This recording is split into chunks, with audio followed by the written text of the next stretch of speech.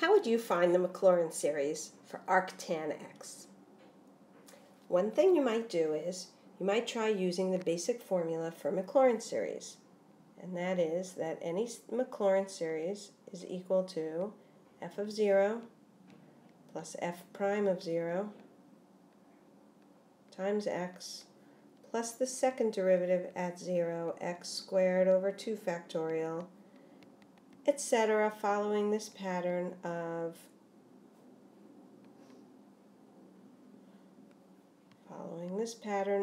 the nth derivative at 0, x to the n over n factorial.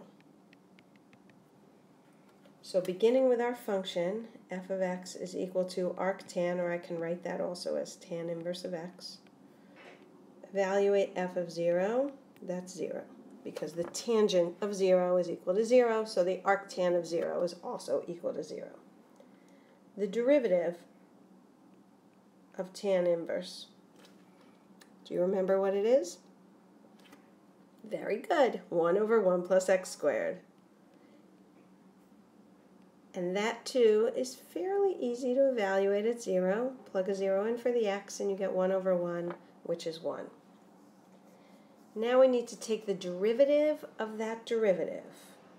So the second derivative, you can use the quotient rule, or since there's just a 1 in the numerator, you can think of that as 1 plus x squared to the negative 1 and use the chain rule. So the derivative would be negative 1 times 1 plus x squared to the negative 2 times the derivative of the inside, which is 2x. And you can plug a 0 into that and see that once again you get 0. So far, not so bad. But how about the next derivative? Maybe we should rewrite the second derivative as a fraction.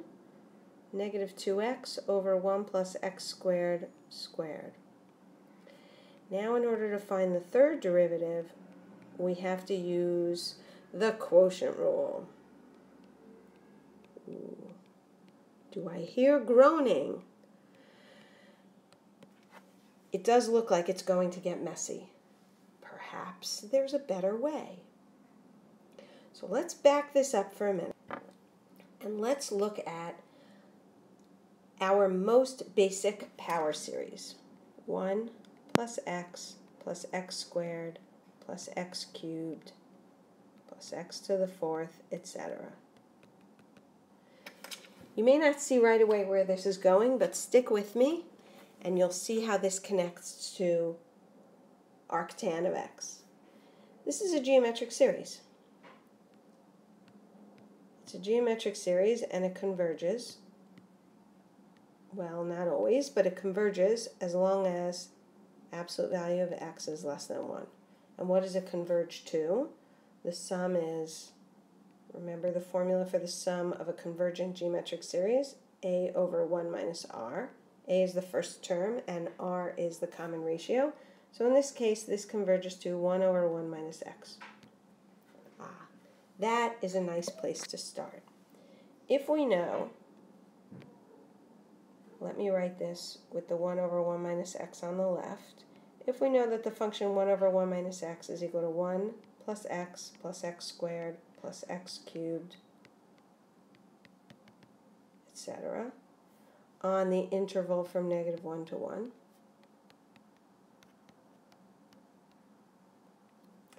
I can manipulate this series and create power series for other familiar and similar functions. For example, 1 over 1 plus x. 1 over 1 plus x is the same thing as 1 over 1 minus a negative x, so I can take this series and replace each x with a negative x. So that becomes 1 minus x. When I replace this x with a negative x, I'm raising it to an even power, so it stays positive, plus x squared minus x cubed plus x to the 4th, etc. So now I have an alternating series. I can then take that series and I can replace the x with an x squared, and I get 1 minus x squared plus x squared squared minus x squared cubed plus x squared to the fourth, which is 1 minus x squared plus x to the fourth minus x to the sixth plus x to the eighth, etc.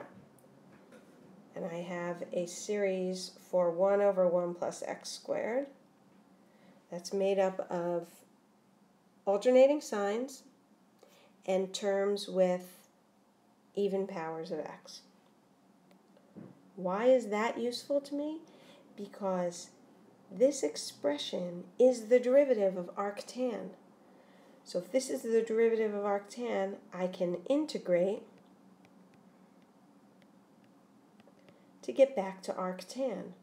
So the tan inverse of x is, let me take this whole series and integrate that as well. Integral of 1 is x. Integral of x squared is minus x cubed over 3 plus x to the 5th over 5 minus x to the 7th over 7 plus x to the 9th over 9, etc. And now I have found a series for tan x without having to find all of those multiple derivatives of tan. The one step that's left is to find the interval of convergence. So let me copy this over. Tan inverse of x is equal to x, we said, minus x cubed over 3 plus x to the 5th over 5 minus x to the 7th over 7 plus x to the 9 over 9, etc. And the theorem tells us that the radius of convergence is the same as the series we started with. So the same radius of convergence. So that radius of convergence was 1, or the interval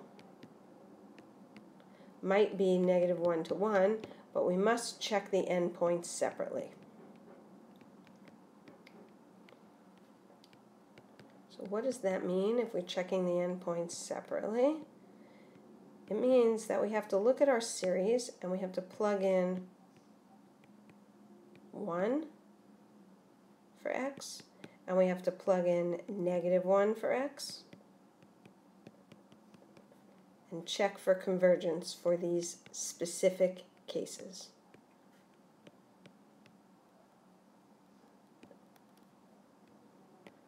So let's take a look. Let's plug in a 1.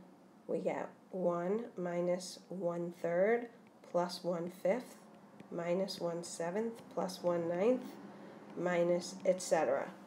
What kind of series is that? That's an alternating series. Alternating series with decreasing terms and terms going to 0. So it converges. And what about plugging in a -1? When we plug in a -1, we get -1, and the next term becomes plus 1/3, minus 1/5, plus 1/7, minus 1/9. Again, alternating series with decreasing terms that are converging to 0, and that also converges. So our final conclusion is that the interval of convergence